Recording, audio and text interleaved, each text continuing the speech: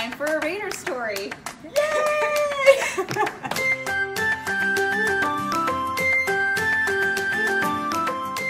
Hi, I'm Mrs. Smith, and I am here with Melody, and I'm going to be asking her some questions today. Are you ready? Yes. So Melody, I heard that it's supposed to rain on Monday. What do you like to do on a rainy day? I usually like to read a book with a cup of tea. Very nice. You get cozy with a blanket. Yes. So I hear that you are Muslim, and I also know that Ramadan is starting at the beginning of April. How do you observe or celebrate Ramadan with your family? With my family, we just take the entire time of Ramadan to, so we cannot eat or drink the entire day from Subuh till Isha. And in that time, it's kind of really hard for us to work.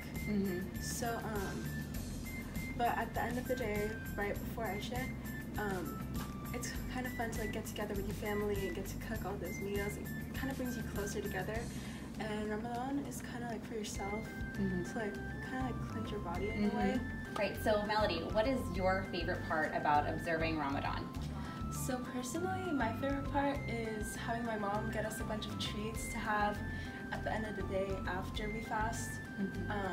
Because it's really fun to get to try all these new foods and the food from our culture, especially like shawarma and falafel and kebab.